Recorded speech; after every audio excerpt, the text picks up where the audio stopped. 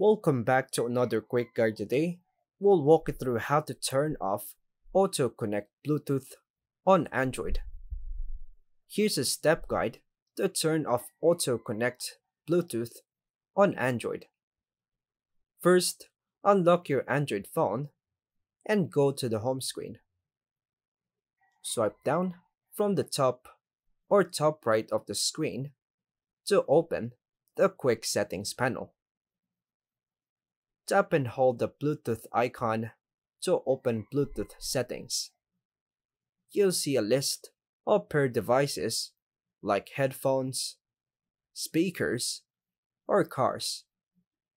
Find a device that auto connects when Bluetooth is on. Then tap on More Settings. Tap the gear icon or settings icon beside that device.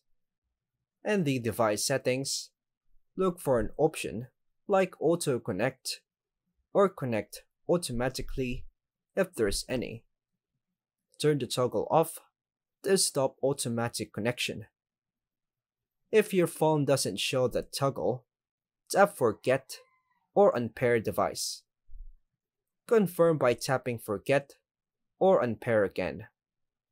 Now, the device won't automatically reconnect when Bluetooth is turned on. If you still want to use it later, you can reconnect manually by selecting it from the paired devices list. To double check, turn Bluetooth off and then back on.